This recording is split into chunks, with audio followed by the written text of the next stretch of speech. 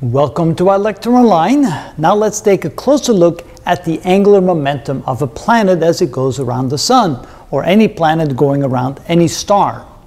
So first of all, we define the angular momentum as simply being the cross product of the position vector and the momentum of the planet. And the momentum of the planet can be written as the product of the mass times its velocity. And of course, we're using the velocity vector there.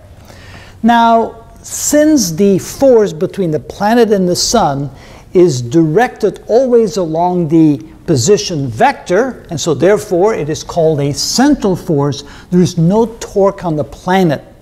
Which means if there's no torque on the planet, there cannot be any change in the angular momentum of the planet.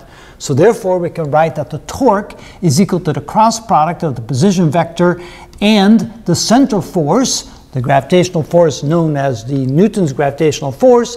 And since they are 180 degrees apart, in other words, the position vector is pointing in one direction and the gravitational force is pointing in the exactly opposite direction, the angle between them is 180 degrees and the sine of 180 is 0. So therefore that cross product equals 0. So therefore there's no torque on the planet.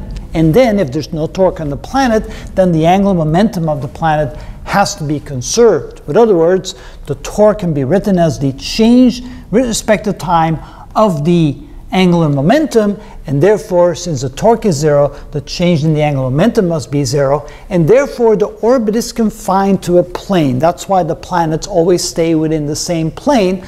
Of course, since there's other forces involved in the solar system, there will be some slight variation to that, but if you ignore that, if you only consider the force between the star and the planet, you will find that the orbit will be confined to a plane.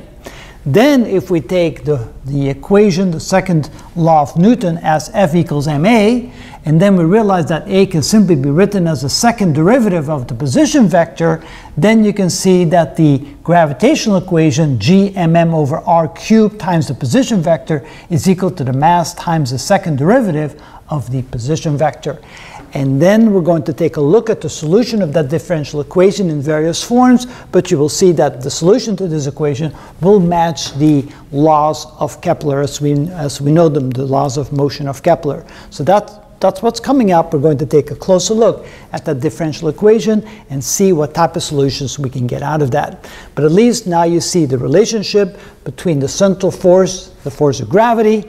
We can see that the torque caused by that force must be equal to 0. Therefore, there's no change in the angular momentum. It is conserved. Therefore, the orbit will be confined to a plane. And then we can define the gravitational force as being equal to ma. Of course, that will be the acceleration caused by that force. See, if there's an elliptical orbit, you can always see that the object will be, the acceleration will be along the direction of the gravitational force, but we'll take a closer look at that. We'll also take a look at how the change of the velocity will change in the orbit according to Kepler's laws, and we'll see how that all comes out of the solution of that differential equation. So stay tuned, and we'll show you some more of this. Okay.